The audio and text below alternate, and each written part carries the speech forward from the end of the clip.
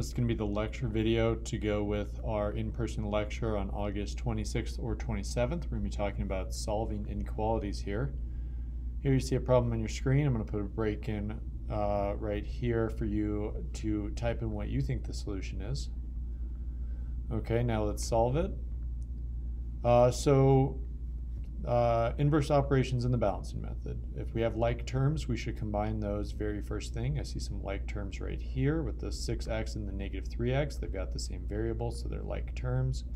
Those combine by adding their coefficients to be just a 3x. Then keep the remaining term of the plus 5. And then on this side, our constants are like terms, the 11 and the negative 7. They combine. 11 minus 7 is 4. So now I've got 3x plus 4. It's a positive 4. Now I've got like terms on opposite sides. So you do a inverse operation to combine them. And whatever you do to one side, you must do to both sides. So I'm going to subtract 3x from both sides. On both sides it cancels, and I'm left with the equation 4 equals 5. All right, so what happens when we solve this? Well, all of the variables cancel out, and I'm left with a false statement. So how do we report our answer? Well, we're trying to tell somebody, what does x equal? Well, there's no value I can plug in for x that's going to make this equation true. There's no value that's going to make it balance, so we say no solution. And the shorthand for that, circle with a line through it. All right, another one for you to try. Now let's solve it. I'm going to combine like terms again. 4x plus 5 equals 4x plus 5. These two sides are already identical. I still want to go through the motions of subtracting 4x from both sides so I can get this down to the very simple equation 5 equals 5. This here, we call this an identity. And although I haven't said it yet, you should be taking notes on this. Hopefully you've already put the date at the top of your notes. I always like to see that. Help you stay organized. You should be trying this problem in your notes. All right, so an identity, something that is just so true that there's no use arguing it. 5 equals 5. I don't need to prove this any further. It is just true by definition. And if I reach an identity through legal solving steps, then that means that there's no value I can plug in for x that won't make this true. Every single real number, if I plug it in for x, it's going to make this balance. So we say that this has infinite solutions. So infinite solutions. You could also say, and this is slightly different, but it does work in this case, all real numbers. Now it's possible to have infinite solutions but not have all real numbers, and we're actually going to see that today with inequalities. This is a situation where you can say both, or the shorthand would be to say x equals our double struck r, which is an r with two lines standing in for the real numbers. Okay, if you want the safer bet, it's actually to write infinite solutions, because that covers both all real numbers situations and situations where we have infinite solutions, but it's not all real numbers. So this is your safer bet. It's just to say infinite solutions when you run into these.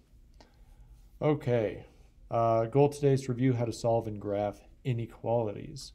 While reading this, anytime you use the words like fewer than, more than, at least, you could think of it as an inequality. And we use this kind of language all the time in our day-to-day life.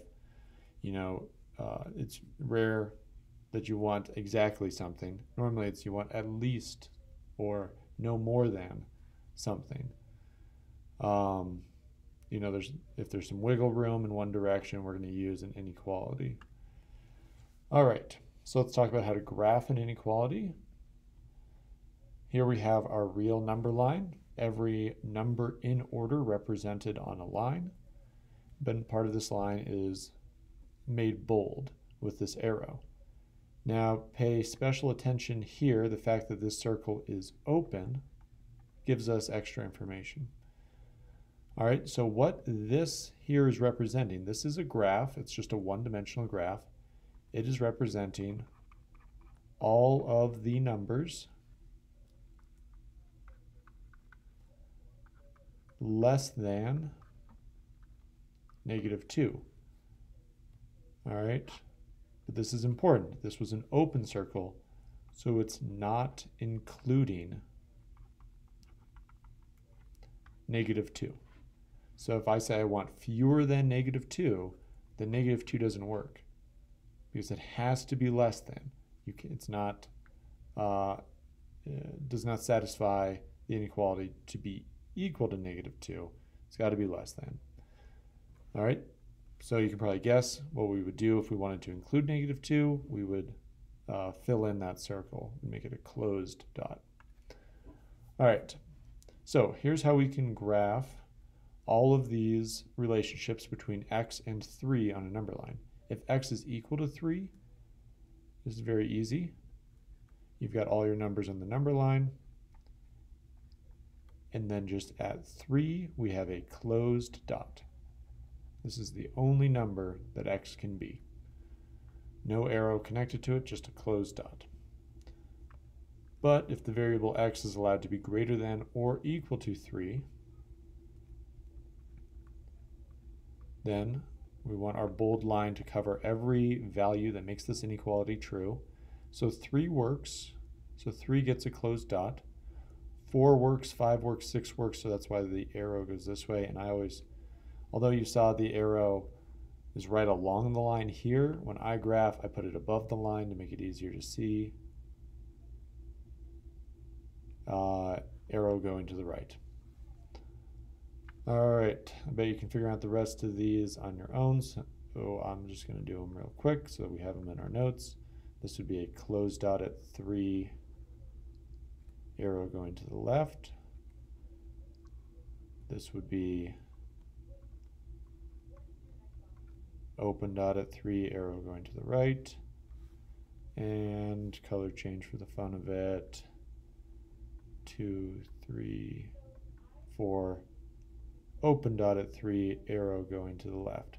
So here's a shortcut for pointing that arrow so that you don't have to think about what values make this inequality true, is as long as the variable is on the left, you can just make the end of the arrow face the same way as this inequality. So it looks like it's pointing to the right, that matches here. This one looks like it's pointing to the left, matches here. Where that trick breaks down is if the variable is on the right, then it's backwards and you have to switch it around before trying to graph it. Okay. Compound inequalities. So we can, this is very common when we want to kind of bracket in a variable between a minimum and a maximum. We can represent that in a single line with 2 inequality symbols. And this can be, I'm not going to say solved, but simplified using inverse operations in the balancing method. But when I say balancing method here, whatever we do to one expression, we have to do to all 3. So it's not a both sides, it's an all 3 sides situation. So copy down this compound inequality. -4 is less than 2x, which is also less than or equal to 8. I want that x to be by itself. So I divide it by 2, but the balancing method says I've got to do that to all sides. All right, and now I get that -2 is less than x is less than or equal to 4. All right, this is the algebraic representation of our solution of all the values of x that work. Now let's see if we can put that on a number line. All right, when they're written in a single line like this, it's always an interval on our number line. We always have a minimum and a maximum. We're always shading the numbers in between. And then we just look at the symbols to figure out if we want to put an open dot or a closed dot at the ends. All right, so if it's in a single line, it's always an interval.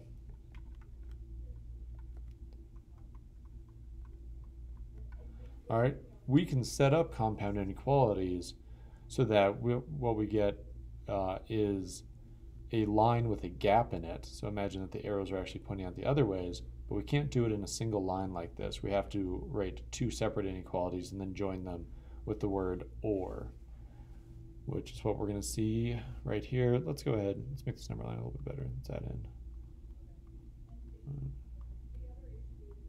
Just to show that this is a number line.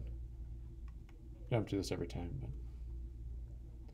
All right, so all of the values that make this compound inequality true, meaning that it makes both parts true, land in this interval, not including -2, but including 4. Okay, so here we see this is still a compound inequality, but it's two separate inequalities joined by that word or. When we're dealing with this, we're just going to solve each inequality separately. And by solve, I mean isolate the variable on the left side of the inequality symbol. So over here, I'll subtract 7 from both sides. I get k is greater than or equal to -1. And over here, I'm going to subtract 8 from both sides. That k is less than -5. Still have that word or in the middle. So now I can just get a number line going. The only numbers I see are a -1 and a -5. So I'm just going to make sure that those are on my number line and put them in the right order. It'd be easy to switch those up, but -5 occurs before -1 in our number line. And then just graph them separately. K is greater than or equal to -1. So that means close dot at -1. I want to include that. And the greater side is to the right. Also, because the variable's on the left, I can use the trick that the inequality points in the correct direction. Open circle at -5, arrow going to the left. So can you graph it? Yes, we can. It's like a continuous line with this gap from -5 to -1. All right. Last one, got another or one. K over 4 is greater than or equal to 0. We multiply both sides by 4. Get that k is greater than or equal to 0. Don't graph it quite yet. Let's finish solving the other one. 4 plus k is less than 0. Subtract 4 from both sides. K is less than -4.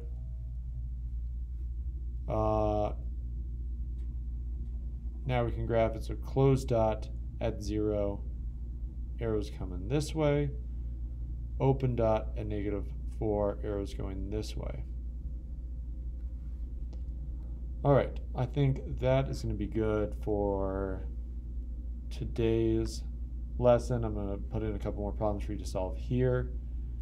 There's still a lot more with compound inequalities, situations where we can have infinite solutions and no solutions, but we're going to see those coming up in the next lecture.